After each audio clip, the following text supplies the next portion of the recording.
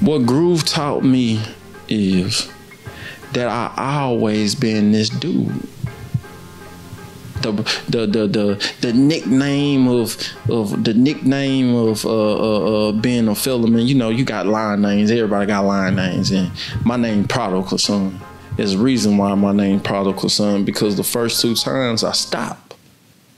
Now, if you know the biblical terminology, the biblical story of it, you know how the prodigy son went away, spent all his riches, and was kind of scared to come back because of the fact of, you know, he spent all his riches, right? So, like me, I wanted to go through the process, but I hated the process so much because I had to have a true connection with myself in order for me to finish the process. I didn't truly understand who I was. Not even truly understand who I was. I didn't even cherish myself. Because of the fact that I was given. And you know, with the organization, you still gonna give because, hey, this is your org.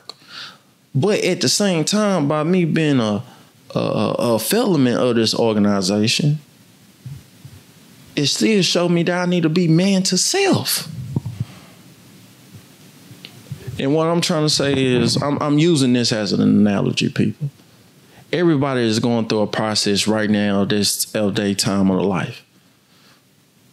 Some of this process, you might not even understand why you're going through it.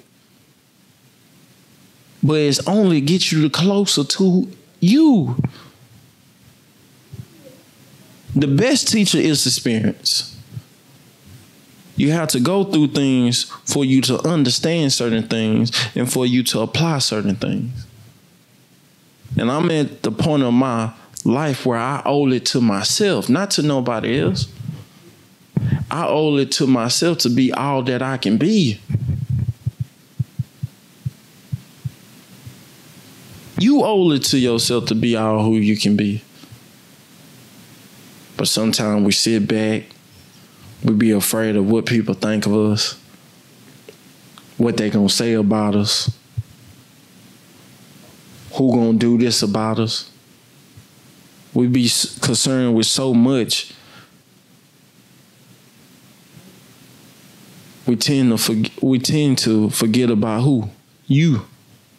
We tend to forget about our own self. You can't do that.